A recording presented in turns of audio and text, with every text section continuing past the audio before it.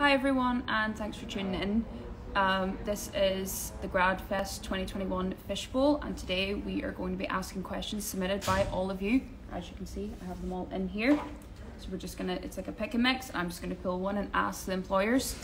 So any other questions that you have during this, you can submit them while we're speaking and we'll look at them at the end.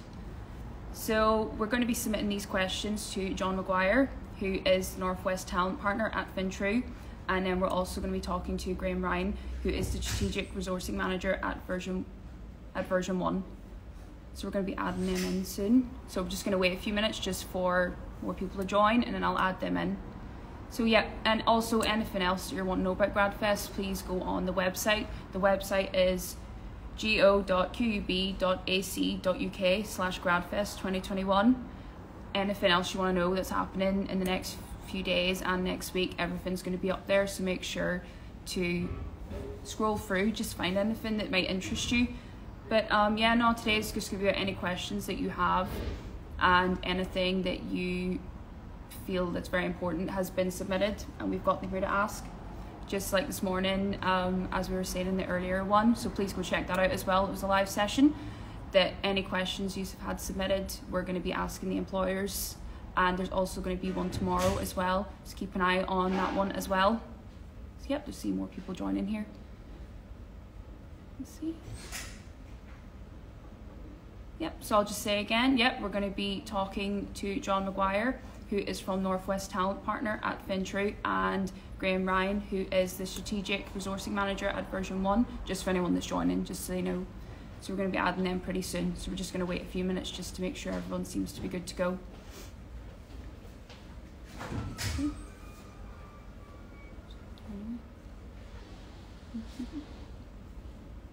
Yep, and I can see them here. So I think I'm going to add them in. Should be starting now. It just takes a few minutes for them to join, so it shouldn't be too long. Oh, there we go. Hello. How's it going? Are you well? Hi. Can you hear me okay? Yep, I can hear you fine. Can you hear me okay, yeah? Can do. Yeah. Love when technology works properly the first time. It's great. Oh, you've no idea trying to get this sorted at first with the mic. Thank God it all works. Brilliant. Well, it's nice to meet you. Welcome to the GradFest 2021 Fishbowl. I have all these questions from all these students dying to ask you a lot of things. So I'm just going to be pulling them out one by one, and I'll just let you know which one's for who. And then in the last maybe 10 minutes, if there's any comments from anyone viewing, we'll probably ask them then. Super. Is that okay? Perfect. Right. Started. I feel like something like it's very important here to reach it in. You see, the first one is for John. So John, I am still job searching. What skills should I brush up on to make me more employable? Good question to start with. So look, there's all manner of things you could be brushing up on to make yourself more employable. I think one of the key things is really to go and look at the companies you're interested in joining, go and look in the sectors you're interested in getting involved in, and do your research. Like, there's so much stuff now online, and you've no excuses to really not be completely tooled up with all the information you need to know if you're interested in somewhere. And you can find out so many things about employers and about sectors online at the moment. I suppose the other thing is just, don't be afraid to ask questions. You can reach out to employers, you can reach out to companies on LinkedIn and through all their different websites and things like that now. So I would just practice, kind of be in the habit of reaching out, finding out information, go and investigate, because that's a bit of a skill in itself, I suppose. And then all the traditional skills that everyone's looking for, kind of, if you can be a self-starter, if you can use your initiative, if you can do all that kind of thing, that's probably a good place to start, I suppose. That's great, thank you. Let's see, get one out with another magic bowl. Let's see, this is for Graham. So how should I dress going into the office? Like, going back into the office, smart casual, I would imagine it's different where we're in now. So looking at remote, ones wearing a shirt. Many times we're wearing a shirt probably sits probably count on two hands. You just have to, I suppose, go with it depending on whatever interview, if it is a meeting, different that smart casual. In the opposite, similar, but normally away from that, then, people just wearing t-shirt, jumper, different things like that. So it really depends on the situation and kind of, I suppose, you to kind of cop on when it comes to that. You see, know yourself. Yeah, absolutely. Let's see. Look at this one. It's kind of caught my eye. Let's see. So this is for John. So John, how can I make a good impression in a video interview?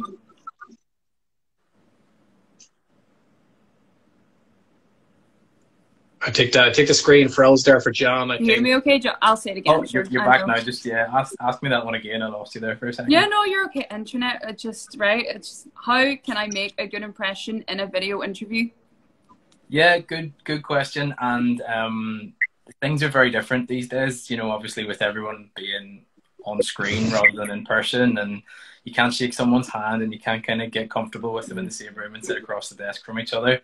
I think it's doing the kind of basics really well, and just having your research done, doing everything that you would do for a normal job interview really, and just getting comfortable with the fact that you're on a screen with someone. We've been doing it for so long now, being at home during the pandemic.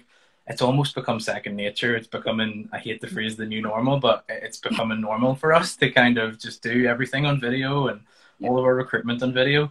But it's obviously a lot of people's first times coming on to, even though we've done dozens and hundreds of interviews on video, it's always someone's, first time doing a video interview. So I suppose just be comfortable with it, be kind of aware that it's just a little bit different, and don't be worried about things like, technical difficulties happening. I think people are really scared about their internet cutting out. Mine just cut out there about 2 seconds ago on us. So just, be aware that people are going to make kind of, they're going to make room for things happening online that don't normally happen in person, like technical issues and all that kind of thing. But look, just be yourself, still be professional, do exactly what you would do in any other interview. And yeah, just don't be afraid to go in and sell yourself, even though it's online and not in person. Just to add on that as well, John, like you probably were saying yourself, eye contact in person is always key in an interview situation, but that doesn't mean you need to stare at the camera, that kind of way. We know, like you speak with people when they are looking at us, like none of us here are staring directly down the camera, but yeah, we know we're working eye contact. So that's just another thing. Don't feel like you have to, stare into their eyes. It's isn't it? It's something that we get right in person quite easily, like the right amount of eye contact, and we're not too intense, we're not too vacant. But yeah, I think some people can be thinking, I need to stare right into this camera at all times and be really attentive and never blink and that kind of thing. So just be comfortable with it, like just like you are in person. That's a really good point, Graham, actually. Yeah, no, that was good. Thank you. Let me see. What am I going to get here? This one is for Graham. So how can I use my LinkedIn profile to stand out? Okay. So first off, depending you're interested in from a business point of view, follow all the companies or programs that you're interested in. Certainly writing blogs is, as we know, for the last couple of years is a huge thing. To comment back on people you are following that are in your area that you either want to get into or you're in at the moment. But also don't forget the personal side as well, your own interests, things like that. Don't feel that LinkedIn is purely there just from a business point of view. If you write up a blog on something you're interested in that's not necessarily in the area, people, like that, and people are, I suppose, more image you then, so it's going to be open-minded, but definitely get involved, certainly from a blog point of view and liking and sharing material, that kind of thing. That's great. Thank you. Let's see. I'm going to go for this one. This looks like a long question. I'm curious. So how can I apply some of the skills I have developed in the last year when I start my job? And this is for John. Good one. So I think in the last year, we've all developed some new skills in terms of working online, being more kind of based on our own and checking in with people in the virtual environment. I think maybe one of the positives of kind of what's happened over the last year or two is that some of that's going to remain, I think, going forward. And in the future, I think there's going to be a lot more virtual conferences, and maybe people traveling to go to training sessions and things mightn't happen as much. So I don't want people to feel like, all this virtual etiquette that everyone's learned is going to go out the window and no one's going to ever use it again. I think it's a good thing to have under your belt. I think there's going to be Like I said, less kind of traveling between offices. The virtual kind of options for doing training and doing, you know, team tasks are fantastic at the minute. They're only going to get better. So I would lean heavily on that and you know, really use that. And it's something that a lot of people haven't had the opportunity to go to. It's been a totally different world for the last year. So I would say don't feel like your experience of maybe, you know, being in university from home and all that kind of thing is going to go to waste, because it's not. You're going to get some use out of it. And you're going to have all those skills there for the future, definitely. That's good. Let me see. This one is for John. Yep. So what does onboarding look like for us starting work in 2021? Yep. So like I said, look, the recruitment, the onboarding process, everything like that is totally up in the air at the moment. We're thankfully maybe coming to a time where we can start to think about, you know, actually being in an office together. How exciting is that? So I'm sure everyone's looking forward to a little bit of human interaction, a little bit of human contact. But say, for example, you know, you're being onboarded now at the minute and everything's still totally virtual and totally remote. Any company will have put in a lot of work to make sure that the onboarding process is still really smooth and you still get introduced to all the colleagues that you need to be introduced to, and you don't feel too siloed and you don't feel too alone. I know at Finsure we've put a lot of effort into making sure that everyone that comes in feels like part of the Finsure team and really embraces the culture and gets involved in everything that they would be getting involved in the office. So at the moment, that's what it looks like. Every company will be putting a lot of effort into making sure everyone feels included and not left out in the remote environment. But look, hopefully over the next few months, and if things continue to go reasonably well, we'll be able to get some in-person interaction, and then we'll all have to figure out how to do that all over again. So that'll be a whole new challenge. Great. Let me see. So this is for John. You seem to get this is John again. So how can I make a good first impression? Brilliant, good question. So yeah, there must be no questions left for you in there, Graham. I'm gonna have to like shake this thing around and just like figure out. Good first impression. I think if this is an interview or if this is on your first day, whatever it might be, I think, you know, we want people to be themselves. I think sometimes people get lost in trying to be someone else, either on an interview or on their first day of work, and they have this dream picture of what the dream employee should look like, and they try and be someone else. But we want people to, and every other company will want people to be themselves, just the best version of themselves. Like, you can be professional, but still just totally be yourself and bring your own passion.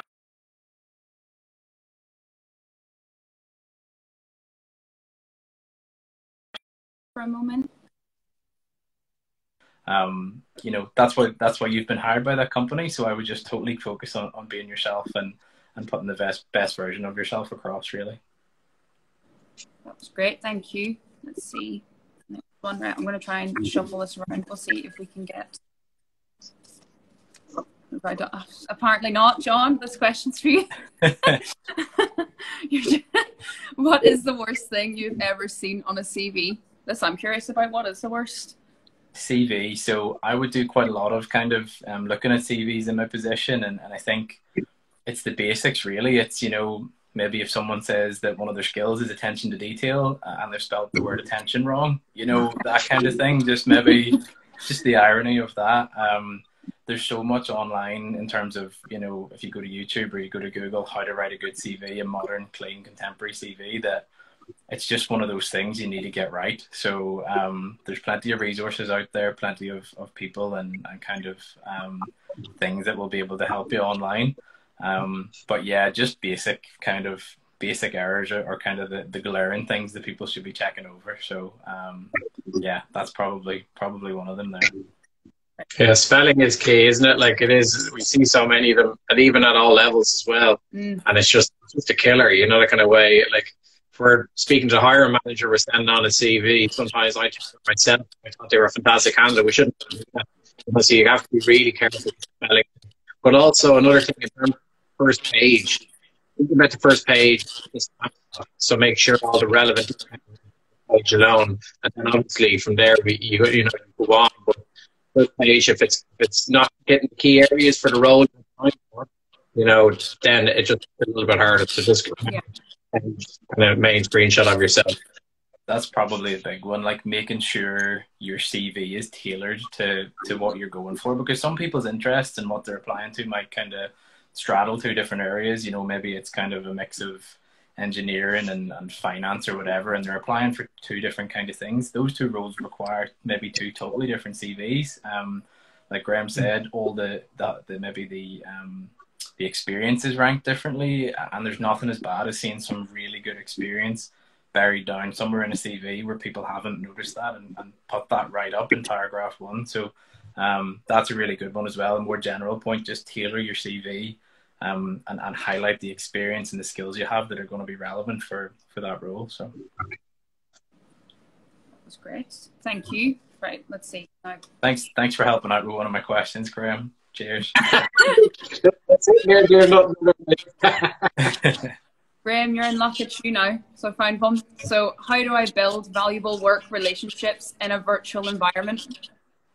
Okay, so in terms of if you're coming on board and you're starting in a new role, so you have to make a good first impression is key. If you're given tasks, making a good start from the get-go. In terms of that, it's regular catch-up with different people across the business. In terms of their, rather saying the onboarding, what we recommend people do to come on board is actually do different catch-up sessions with different parts of the business. Don't be scared to do that.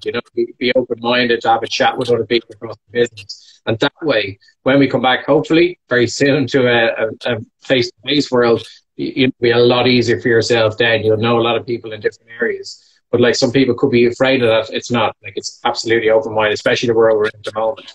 But definitely from the get-go is to gain trust of others, by doing a good job, keeping communication going and so on.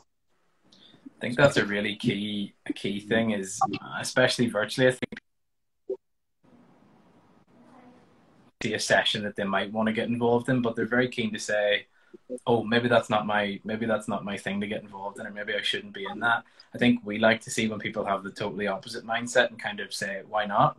Why not give that a go? And I'll just, dip my toe in here and see how this is and get involved in things that maybe you normally wouldn't. It's that openness to just jump in with both feet and really just go for it. So I would agree with you there, Graham, definitely.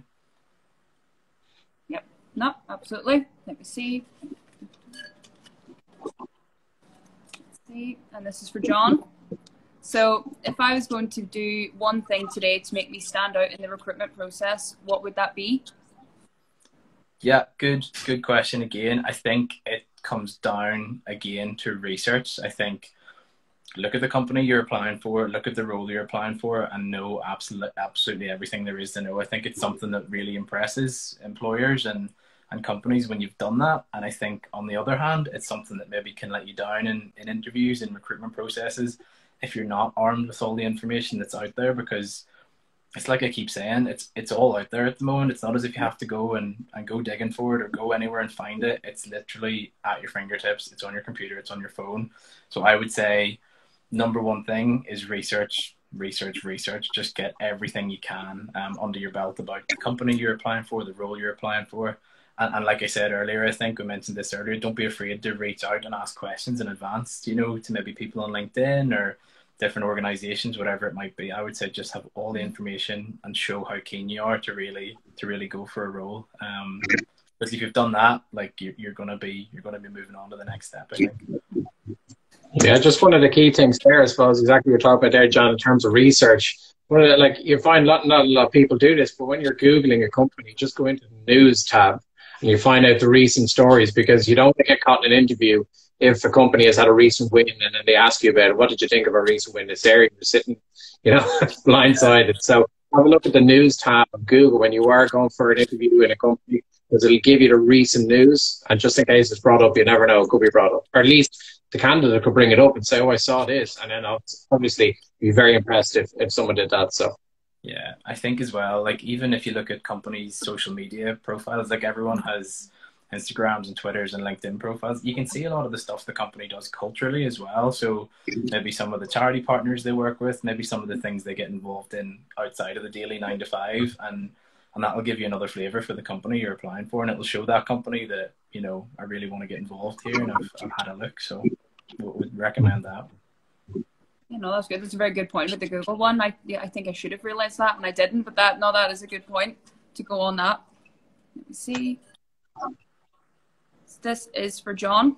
Graham, I think yours are going to be like all at the bottom, and you're just going to get the last like 10. It's a team effort, Lauren. We're sort of answering these together, so sounds good.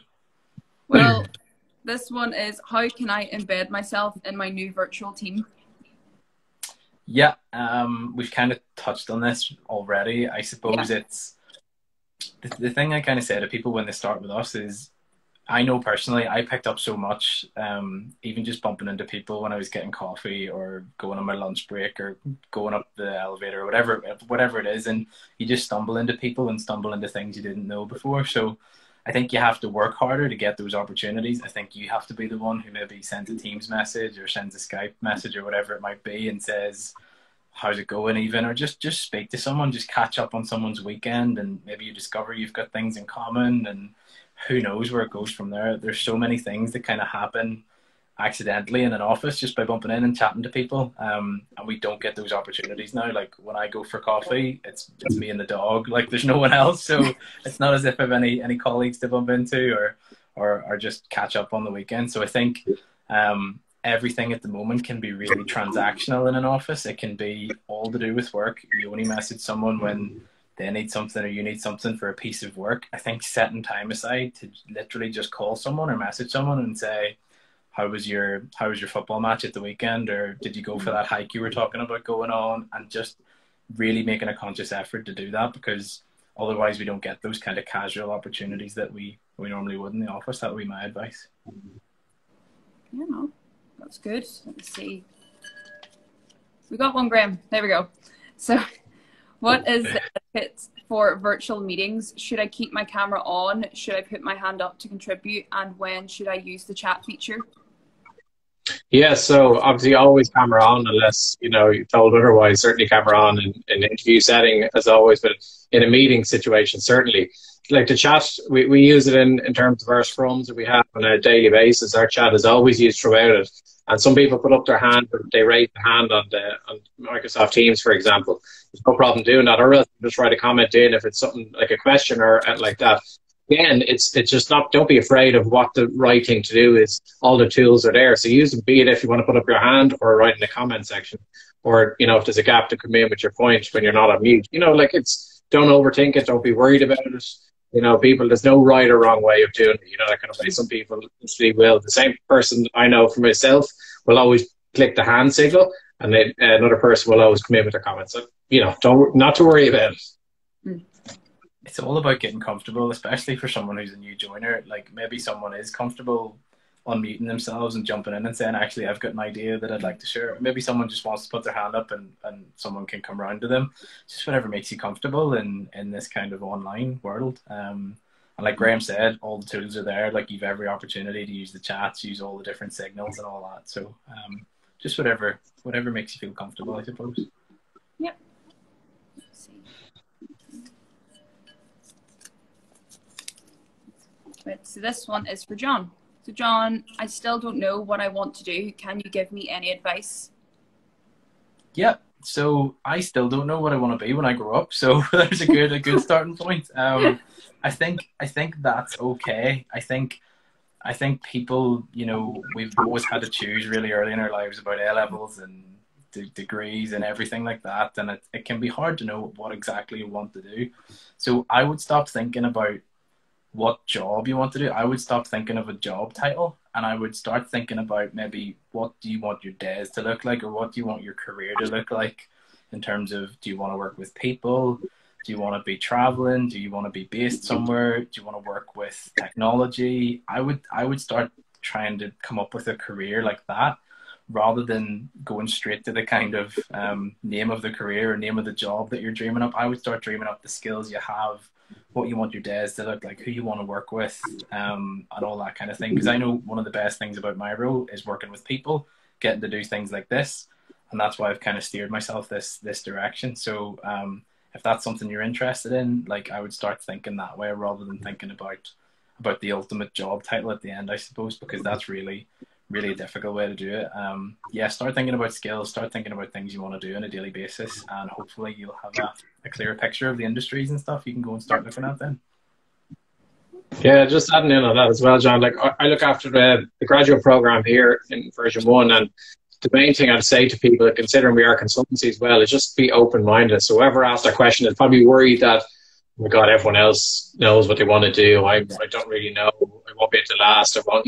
It's not that case. It's be open minded. We would say to someone, for example, at the moment, there seems to be an awful lot of students doing data analytics, for example. So, to come into a company that might have a small amount of data analytic roles, be open-minded. We've all gone into roles in the past where we thought, okay, this is where I'm going down, and you've just taken a different road, and all of a sudden you love it. So not to worry about not knowing exactly what you want to do, but certainly be open-minded and make sure you're in the, generally the right field that they kind of want to see their career going in anyway. I think if you asked anyone who's had any sort of career history to kind of describe how they thought the role was going to be and how it actually turned out, it always turns out a little bit differently. So I think Graham's right. It's like being open-minded, and sometimes things take you down different paths for all the right reasons, and that can turn out for the best. So yeah, just be open-minded and yeah, I would start thinking that way. Yep. No, sir. See. Right. This is for John. If I don't like my job at first, how long should I stick at it? Probably a good question to get after the last question we've just had. So I think it's going to take you a while to figure out what your role actually is and figure out the field of the company you join and all that kind of thing. I think you've done your research if you end up, going for a graduate role, and there's been something that's led you to apply for this company and join the company in whatever role you end up in. I think you have to give it some time. I think a lot of things can, when they feel new and you're not totally, getting to grips with the role yet. I think you can start thinking, oh, maybe I don't like this. Maybe I'm not capable. Like maybe this is something I shouldn't be involved in. But look, I think it takes a number of months for anyone to get settled into any kind of new role, or even if you don't change company, even if you just change role within your own business, I think it can take you a few months to get up to speed properly and get settled in. So I think you just have to know yourself, and if it's something that you totally know that this is the wrong decision, I think you'll figure that out pretty quickly. But don't be too hasty and give the role, maybe a few months to see how it goes and see how you pick everything up, because I think we can confuse not knowing everything about a role and not being totally comfortable with the role with maybe not liking it. So I think you owe it to yourself to give you a little while to settle in. Yeah, and certainly by doing that as well, you get better opportunities to move into a different role in the company. If you're to come in and be hasty, John saying there, the opportunities within the company are not going to be handed to you then. If you get in, put your head down, might be an area where you necessarily want to end up or stay in, but just work hard at it, and then all of a sudden you'll see the opportunities come at you without a shadow of a doubt. And I think you can still pick up skills, develop your career, like build your CV, even if it is in that kind of few months period where you're not totally sure. I think there's still a lot of learning opportunities and a lot of things you can do to really move forward and not waste that time where you're really figuring out what you want to do. So definitely, Graham, like it's not something you just kind of jump ship on too quickly, so you stick with it for a while. Yep. So okay, so you're kind of doing this anyway, but this is for both of you. It's John and Graham. So there we go. What are the top skills you're looking for in graduates? So whoever wants to go first, please. Since Graham hasn't had as many, I don't mind letting you go first this time, Graham. No worries. So in terms of technical skills, I'll hit off this first anyway in terms of that. So like software engineers is a big thing at the moment, be it .NET, Java, Python, data analytics, business analysis, DevOps engineers. There are a lot of those skills. Then there's the soft skills as well that people can upskill on themselves. Depending on the company, certainly development is a key area that a lot of companies are looking out for. Certainly we are, and we're going to be running a program in mid-August actually for 8 weeks, and in terms of Digital Skills Academy to grow out on that. But yeah, across the board, software engineers, DevOps, data analytics, that kind of thing. Brilliant. I suppose Graham's covered the kind of technical things, and maybe I'll go at it from a slightly different angle then. So we say to our new starts all the time, like we can teach you everything that you want to know about finance, under the sun. We can teach all that, like that's fine. but it's the attitude that comes within you that we can't really teach, and that ability to, you know, work hard, be a kind of self-starter, be able to prioritize your work, be able to know when to reach out when you know you want help with something, know when you should be working on your own. It's all those kind of skills that we love to see in people. Like we can teach the technical stuff. That side of it is fine. Anyone can pick that up. But we just like to see people with the right attitude and the right approach to work, I suppose. So that's maybe answering that from a slightly different angle, but hopefully that's given a good answer overall. Yeah, no, definitely. Yeah. Let me see. So this one is for just John. But so, what support will I get starting a new job working from home? Yeah, so I know from our perspective, we will have a lot of support in place. So you'll have things like you'll have your dedicated line manager, you'll have someone like me looking after the kind of graduate programs and the New Start programs. And look, everyone's so conscious at the minute of nobody getting left behind in this online world. So we'll be reaching out a lot more and checking in with all of our new starts as much as possible. We want it to feel like you're in the office and feel like you're still sitting beside people and having that support that you just have naturally being in an office. So I know at Fintra we're really, you know, reaching out to people and making sure they're supported from the start. So I know other companies will have done a lot of work on that as well, and it's just something you have to be a lot more on top of in kind of the online world. The other thing I would say is don't be afraid to reach out. The same way you would stop someone in the office and maybe ask them a question that's on your mind, don't be afraid to kind of pick up the phone or go on Teams. I think people, especially people who may be new to a company, they feel like they're annoying people when they send them a Teams message. It's almost like, oh, sorry to interrupt your day, or sorry to interrupt what you're doing. But like, that's what everyone's for. Everyone's there to help, and no one's going to kind of be annoyed at you sending them a Teams message to ask them a question in your first few weeks. So don't be afraid to reach out as well. Yeah, it is, because you'll get senior leaders in the business when a graduate reach out to them to get a bit more information. They're really impressed. It's a very, very positive thing. People are easily accessible nowadays. So I know it's not face to face, but you know, a lot of it, everyone's online. So a quick message across to catch up for a 5-10 minute chat. You know, it's there. It's there. It was always there, but now it's there even more so now for the face system. But it's seen as a really positive thing from a senior leader. Looking at that, absolutely. Yeah. See. Right, we'll get one question here. So this is for Graham. So Graham, who should I ask to be a reference on my application form? Okay, in terms of the CV, so is it? Yes, I assume that must mean for the CV. Yeah. Okay. Well, I wouldn't put the references down on the CV straight off. So I'd always available upon request. If you're following on from that, it should be your most recent roles, or if you're coming from college, or in college, or is that a part-time job? You know, your boss in that. I wouldn't recommend putting it on a CV. You know, I've seen things in the past where people have put on the CV, and some employers have actually reached out to them before the candidates have a chance to actually play this and go for a job here. So just take that off the table. Don't. Yeah.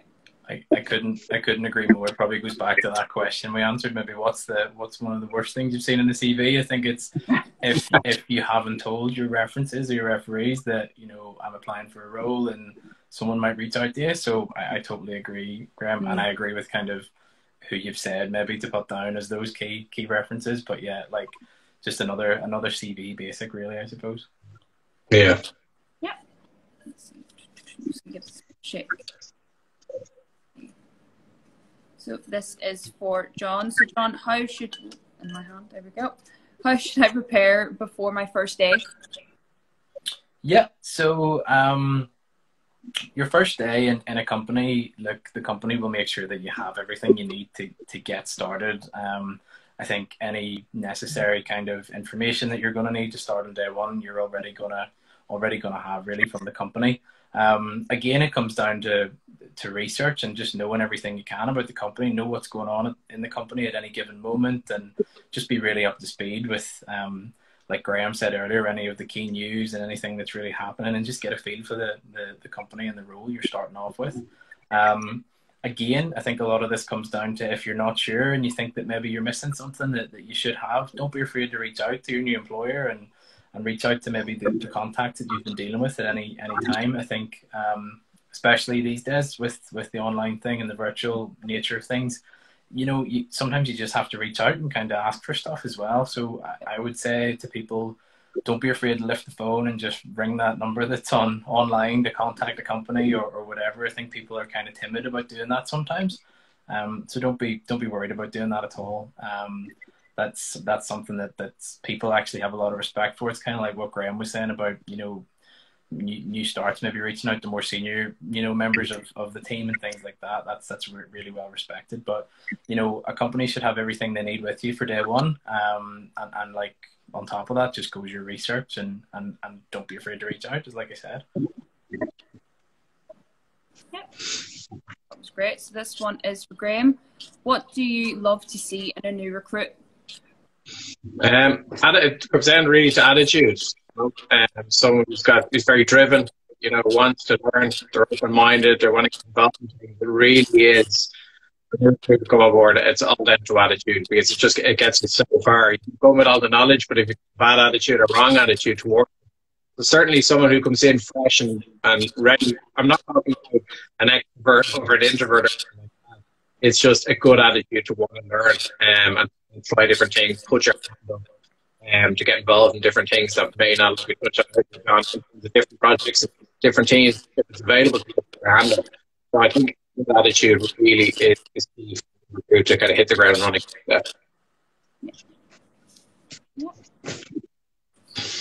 See, this is another one for Graham. So Graham, what can I do to make myself more employable? Okay, so in terms of that, so really upskilling. So if obviously you're in college, upscale within the area that you're looking to go in to do some things in the evening time to upskill in that. Certainly to be more employable in terms from the interview process, be obviously on time, across well, like the icon we're talking about there then. But basic things from going back to a face-to-face in terms of on time. But the remote world now is key. Someone turns up late, doesn't give a good vibe. Have everything prepared. You're not stressing about it. But certainly upskilling in the area of different courses. Getting involved in different, just say for example a coder, getting involved with different coding competitions and things like that you can actually add on your CV, and it'll show them outside the norm. Okay, this person here has tried different things, so they must have a good bit of drive about them to kind of go on in their career. So that kind of thing. I think another good bit of advice, and it maybe fits in with that question, Lauren, is I think a lot of people don't know what they're good at and maybe what they need to improve on as well. I think if someone was asked, so what are you good at? Like, I think a lot of people greet that question with kind of, I'm not sure, like I'm kind of an all-rounder. But you really need to be aware of what you're good at and maybe what you need to improve on. I know, like personally, my kind of technical skills, like if we think of Excel and things like that, they get to a point and then they're not brilliant. So I know that's something I always need to work on. But I think you need to sit down at times, various times during your kind of education and especially near the end of, when you're thinking about applying for jobs, and just really sit down and figure out, right, what am I good at? What am I good at that's got me to where I am? And maybe where are the gaps and where are the things I could, like Graham said, upskill or learn new skills or kind of even just get a basic proficiency in some things that are, necessary for modern jobs. So I think that's a good thing. That was a good bit of advice I got, like figure out what you're good at and figure out where you need to improve as well. Yep. Wait, see, this one is for Graham. See, this is all I'm coming now at the end. Let's see, Graham, what can I say in an interview when I have spent the last year at home? Okay, so listen, if someone is being at home and they're working in terms of two ways looking at it. So again, it comes back to the last point, is to use the time. Hopefully they've used the time to be an upscale in a different area if they're out of employment, which unfortunately a lot of people wear. But to actually say what you've read up on, you don't have to do specific courses, but certainly have an understanding of what you got up to the last year. Have a rehearsal, I'm not saying lying or like that. I just say what you've actually done to read up on and so on, and show interest. Certainly from a work aspect, if someone's going from another role, it's talking about their previous position. But I think a lot of we've all seen last year people have taken up banana bread, sour different things like. An awful lot of people have done stuff for their career as well, you know, that kind of thing. So just explain exactly what you've been up to and what you've read up on, and more so than anything else, you know. I think it's common ground as well. Like everyone's been through it, so everyone's been at home, and it's one of those things in an interview, like establishing rapport and establishing, you know, there's nothing as nice as going on to an interview and instantly finding out that you're interested in maybe something similar, because it just puts people at ease and it kind of settles, you know, the interviewer and the interviewee. So that's one thing. Look, everyone's been at home, so everyone can talk about that, and we've all been through the same experience. So it's viewing it as, you know, not just been at home for the last year and a half. It's, you know, saying what you got involved in and all those different skills you picked up, and even things like, you know, we joked about the banana bread and the sourdough bread and stuff, but people do like to hear that sometimes, like just maybe what you've done, maybe you've improved your cooking or whatever it might be. So yeah, that's good advice. See, this one is for John. So John, what training do you provide graduates? Yeah, so we at Finsure have a dedicated learning and development team that kind of, the way we view it is the learning never really stops. So you kind of come in from, if I look at someone coming in on our Financial Services Academy, there's loads of training provided in the Graduate Academy. When you come into the business and join one of our various projects, there'll be loads of project-specific training and things like that. And really all the way through your career, depending on what, you know, what role you're in and where you go in the business, we will have dedicated training available, and that'll be specific to your role maybe at any given time. I know, for example, like in my role, dealing with people all the time and being quite involved with all of our new joiners, I've recently gone through like a mental health first aid training session and that kind of training side of things. So it's not just traditional examinations, it's, you know, maybe some leadership modules, maybe some management modules, things like that. So there's lots of training in place. It never really stops. I've been with Finsure many years now, and I've never stopped learning. I'm always picking up things. So yeah, it's one of the things we really focus on is developing our people and investing back in our people. We have our 4 key values, our 4 P's, and one of the P's is people. So it's something that's really important to us. You know, investing in our people and developing them and growing them through the business, really. That's good. Let's see. This one is for John. So John, what is the most common mistake you see in interviews? Yeah, so I think we talked about it. I think we talked about it earlier, and it's trying intense staring. Apart from the intense staring, yeah, which is more to do with Teams. I don't think people do that in person quite as much, thankfully. It's trying to be someone else. I think it's that can come across as really kind of stilted and rehearsed, and I think your research can be brilliant and you can have done everything right, but if you try and stand up and convey it as if you're trying to be, you know, someone else, like this version of someone that you think you should be, that's not the way to do it. I think you just have to be yourself. Like everyone's different. You know, we want to see you be you and bring the best version of yourself really to the table. So I think once you've got your research done and once you've kind of you're armed with everything you need for the interview, I would say, look, just be yourself. You can be professional, you can still be personable at the same time, and you can still have a wee bit of a kind of, a bit of your own personality shining through in the interview. So I think people try and nearly, you know, bleach all the personality out sometimes in interviews and try and be really, you know, robotic and stuff. But we want to see that personality, and we want to see you be you, really. So I don't know if you agree with that. Yeah, 100%. I do, John. And like at the end of the day, an interview, it's a conversation. You know, at the end of the day, when you're having a chat with anyone on the street or anything like that, you don't just shut up shop and kind of, you know, just treat it as if it's a conversation that the interviewer is trying to get more information out of you. So if you don't know something or to a question that you're unsure of, feel free to get them to reword the question. But what I will say is certainly if you don't know it, say that, but don't waffle on. There's nothing worse than waffling on, because then, you know, an interviewer will literally go, yeah, they didn't have a clue, and they just waffled for 5 minutes and you didn't get out of it. You put your hand up and say, I'm actually it's not my area of expertise or whatever it may be. But certainly just be careful of the waffle in terms of an interviewer, because it happens. It's naturally a thing for nerves as well. You know, people feel that they have to impress at every given question, but just, you know, have a think about it from that aspect as well. I think interviews they're such a snapshot as well. Like they're not, you know, they don't take all day, and you can't spend all day interviewing someone and getting to know them. So it's that 5 minutes of waffle that would be better used on another question where you can really shine. So don't, you know, think you've got a really tricky question and I'm going to have to think on my feet here and just waffle through and come up with something. I think you're better using that time, just moving on and just saying, you know, I'm not really too sure about that, but, you know, and just move on. So yeah, couldn't agree more. It's 5 minutes. You're not going to get to show off your own skills. So Yeah.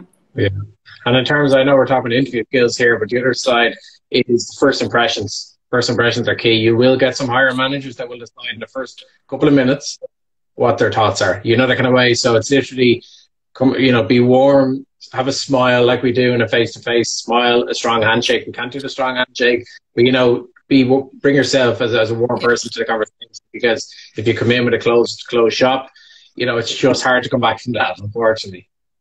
The other thing, I think even people who maybe say that they don't make up their mind within the first few minutes, a lot of those people, you know, those first few seconds are really key. And even if your interviewer's keeping a really, really open mind, I think it's just human nature, like, to make that kind of quick kind of split-second decision and not maybe make the decision, but it sort of dictates what tone the interview maybe gets off on and just maybe sends you down the right or slightly maybe less right path to start with. So yeah, first impressions, just be yourself, be open, be warm, be willing to chat, and don't close up shop like Graham was saying there. Yeah. Let's see. Right. We got this one. This is for John. So John, I don't have a graduate job. Where can I find opportunities? Yeah. So look, the short answer again is online. Like, I think these days we have absolutely no excuse to not be kind of totally up to date with everything that's out there. I think if you dip for a general search online for graduate roles in your area, like, that's a fantastic place to start. And then every single business that you are interested in will have a website, will have social media, will have everything out there that you need to kind of go and get an initial look at anyway. And then I keep saying it, but like, follow up with questions if you want. Like, don't be afraid to reach out to potential employers or even people that you may know that have worked in that industry or worked with that company before. So don't be afraid to ask questions. You learn so much just by speaking with people and asking questions. So I would say that. But look, online's a great place to start. You don't have to wait for the weekly newspaper anymore and see the opportunities and circle them in the back of the paper or anything like that. So look, it's all there. It's all out there for you. And if you want it, you can just go and look for it. And if you really want to get involved in a company, you have everything you need to get started. So just go for it, really. Just start looking, I would say. Yeah, absolutely. Like, we're all in different WhatsApp groups and things like that. Sometimes they're painful, some are not. You just ask your pals as well, your mates that would have done it recently, or their siblings, and you'd be amazed how much different companies you'll get out by reaching out to your friends and things like that. Exactly, John said that, and online and things like that.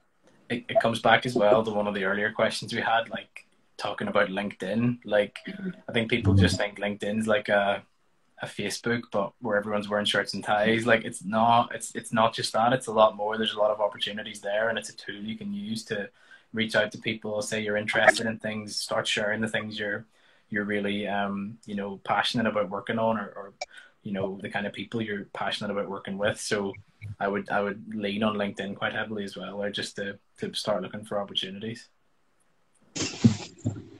Oh, definitely. Well, so this one, I'm going to ask this one, and then if anyone who's watching wants to add any comments or questions, please work away. If not, I've still got a few left we can use before the end of the live session. But this one is for Graham. So Graham, am I still expected to dress for the office in my kitchen?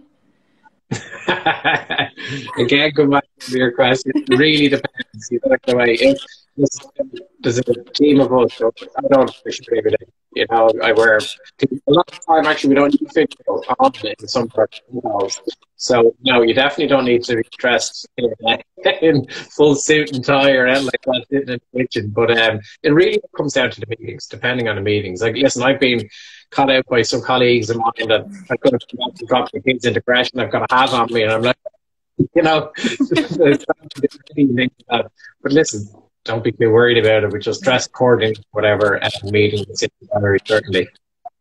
I think the other thing is, like, if you're in any doubt, maybe lean towards the side of being slightly more formal, and then you can pull back. Don't be turning up in your kind of, you know, your whatever it is, your football top, and then everyone else is sitting with their ties on. Like, just kind of like Graham said, you'll get a feel for it, and like I know depending on what meetings I'm going to, like I might be in a full suit and tie, maybe we're speaking with clients or maybe, you know, things like that, or maybe we're just having a more casual chat with some new joiners and everyone's in their polo shirts or whatever it would be. So yeah, it's just getting used to it, like. So the like when I was we do video interviews as part of our graduate program, and just bear this in mind, this one guy wore a shirt and tie. He got up to get something. He was in a pair of shorts. Oh, no. Like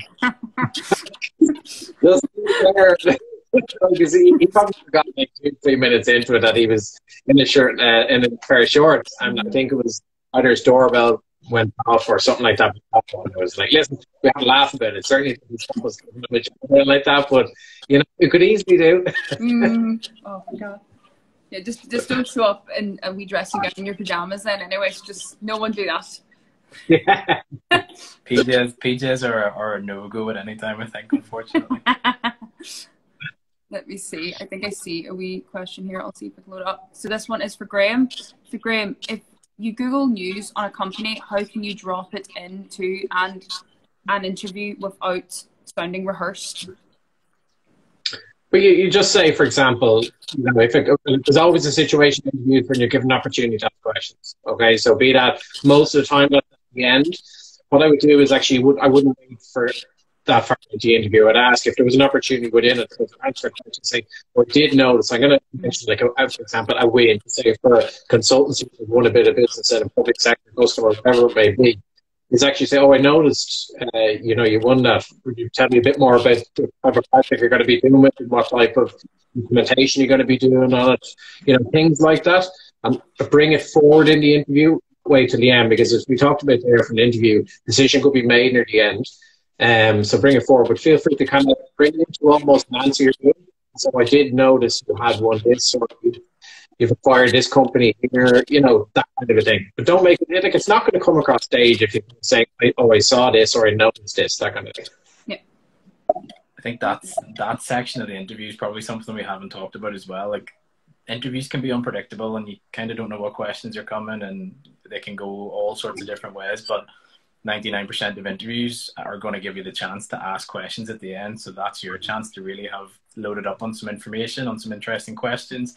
Like, you don't need to make them too complicated. Like, you don't need to come in with a really highbrow, crazy kind of question. Just something interesting, or maybe a different angle on something, or maybe a piece of research that you've seen in the news, or the company has a new office somewhere and you like the look of it, or whatever it might be. Like, that's a really good opportunity to shine and show off, because it's always going to be there in an interview. And you know it's coming, so you might as well be as well prepared for it as you can. Just the same way you can't know what questions are coming, so you have to prepare more generally. You can really prepare for that question section with lots of information. It can be a really, really strong section for graduates. Even if they feel like they haven't given the best account of themselves in like an interview, it can be a brilliant session to really show off your strengths. Let me see. I think I see another one here. So this one, I suppose both of you can answer this if you want. What could I ask at the end of an interview? I think you were. There we go. We've sort of answered that one. We've been answering people's questions. Yeah, I think, you know, one of the things I will say is during that section of the interview, don't have no questions. Even if you think you know everything and you're happy with everything and you're content with everything, just have a few questions lined up. I think it's a real kind of deflating end to an interview when maybe you say, you know, do you have any questions for us about anything to do with the company? And people are like, no, I'm fine. It's just a real kind of slow finish to an interview sometimes. So I would say just have something. That would be my advice. Yeah, certainly. And keep away from using the question to ask around salary like that again, because it just can give off a wrong. But like, another thing you could say is, you know, in terms of the role that they're going in for, is how would it look? Ideally, if you're asking the interviewer, would you like this person to succeed in this role? You know, what kind of targets would there be? How could I shape this role? You know, things like that. More role specific. What are the benefits? How many holidays am I getting? How much are you going to pay me? And things like, it just gives off a bad vibe. But another thing as well, just to come into you, just not to curse. I know it sounds maybe it could easily pop out, but just to be conscious of that, because listen, we've all had snips here and there, but it can happen, you know. it's that online thing as well. I think people get comfortable and casual and get a bit too relaxed and chilled out at times, and it can slip out, and maybe technical issues and something's happening in your laptop and you slip something out there. So just be professional at all times. I think some of the best questions that we've got in interviews, being asked by interviewees, is exactly what Graham's saying. Maybe someone has asked, I think recently, how would you guys measure my success in this role? That's a really good question. It's asking, what do I need to do to be successful? It's showing that you're really keen on getting feedback. It's showing that you want to stay. It's showing that you want to grow into the role. So you can ask some really, really good, questions with a lot of impact, definitely at the end. Yeah, I know, an interesting one before is a lot of interviewees get asked is, what do you plan? What's the next 5 years? What are you going to do in 5 years' time? Where do you see yourself? And I remember one person answered, not here. Not in this company in 5 years. It's a bizarre answer. You got to understand that this world of staying in a company for 20, 30 years, really, there's very few people actually do that nowadays. This person answers it, I want to come in here, I want to learn as much, and potentially move on to a bigger role if it's not elsewhere. You're not honest. You got to appreciate the honesty there. So have a think around saying that's the right answer to do, but certainly have to think around the whole. I personally think it's a bit of a cheesy question. I wouldn't necessarily ask it, but there's certain, it's like a negative thing, or tell me something one of your so it's not to overthink it. See, I think we can probably have time for one more question. So this one is for John. So John, can you contact employers on spec with CV? What would make an on spec CV stand out? What was that? Sorry, you went a wee bit crackly there, Lauren. What did I press? I tell you, technology with me. John, can you contact employers on spec with CV? What would make an on spec CV stand out? Okay. If you're talking about tailoring CVs to roles again, I think it's having that key experience. That comes from doing your research on the company, doing your research on the role, and tailoring your own CV to what that role is and what that company is.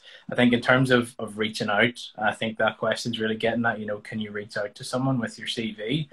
Absolutely. Look, I think I wouldn't just, send a random CV to someone without introducing yourself. But look, if you introduce yourself to someone key in the company that's out there, dealing with recruitment, dealing with positions, and said, look, I'm really interested in joining the team. Maybe, for example, say it's a tech role, I see you don't have many tech roles out at the moment, but I know you're growing in that area. Maybe I can hand you my CV and you can keep it on file. I think that's a really nice way to introduce yourself. And I think that can only be a positive thing. So don't be afraid to do that. Yeah. Yeah, certainly. And you got this weird, say, John, I'm sure there's an awful lot of CVs from agencies that I've never heard of. The names obviously not on it, but it kind of gets infuriating after a while. Warm leads. Warm leads is looking at connections on LinkedIn. Who do I know that this person knows? Who can introduce me to them? Do that. Definitely use warm leads, but I would stay away from using cold leads, throwing your CV out there to people you have no idea. We have no contacts. So just listen, we've all got loads of contacts we didn't even realize we had, just to kind of look at that. Yes. Well, that's the end. That's all the questions. These were both absolutely great. It was so nice speaking to both of you and getting to hear all your answers. And thank you so much for answering all the questions as well. These were great. Brilliant. No problem. For having us. No, and yep, that's the end of the Fishbowl Instagram Live. Thanks to everyone who was watching. Thank you to the employers, and just all who are watching. Remember that there are more events happening throughout GradFest, so keep an eye on the site. But yeah, nice to meet you. Brilliant. Good luck with the rest of it. Thank you. Cheers. Bye, Thanks guys. for all the questions. Cheers. Thanks. Bye bye.